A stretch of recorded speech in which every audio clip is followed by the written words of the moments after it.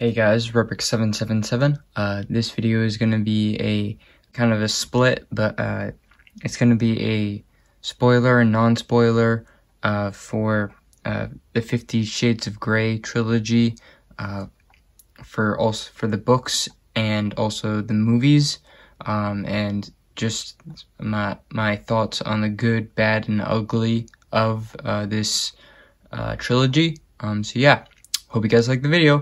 Enjoy! So to start off, the non-spoiler stuff, let's just say the book is really outdated, but the movie kind of fixes that in a way. The book and the movie, the amount of language and just how they speak is a lot different in the two different things. And the last point I want to make is it's missing a lot of context, or just smaller plots in the book never makes it into the movie. So yeah, those are a couple of different things that are non-spoiler way of me talking about this trilogy. So yeah, let's move on to the details and the spoiler section of my video. So yeah. So what I meant by in the beginning when I said outdated, in the book the characters use Blackberries for phones, and then in the movies they use iPhones because that was the new thing back when the movies came out. I would have preferred if they just used Blackberries, but I guess probably the actors and actresses just didn't want to deal with that. The movie was missing a lot of context compared to the book. Is smaller scenes or just plots were just not in the movie,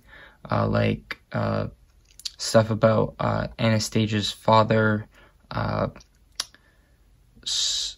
other characters like the bodyguards, and who they're dating and who they're with, and what happened with their families, never talked about in the movies. They just get right to the point, and there's a lot of context in between the sex scenes, and it never happens in the movies. So that's probably one of the reasons why it's got such a low ranking, or low score on Rotten Tomatoes and stuff. So yeah, there's that. The music, I enjoy music, but there's a point when you just go way too far, and they use a lot of new music instead of what was in the book. The book had Frank Sinatra and some really old classic music. Coldplay is also mentioned in the book, which they're not in the movie.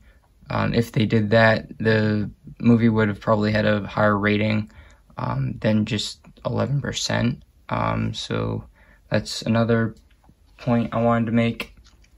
What else? None of the films are accurate to the books. They take the smallest bit of information and give it to you in the form of a movie.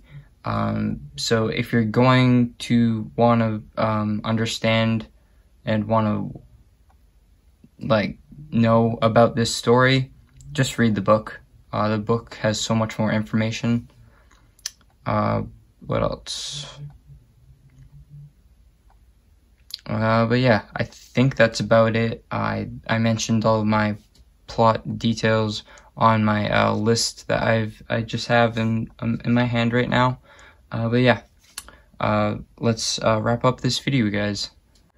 And yeah, thanks guys for watching this video. Tell me in the comments, have you heard or know anything about this story? Have you read it, or do you plan on ever reading it, ever?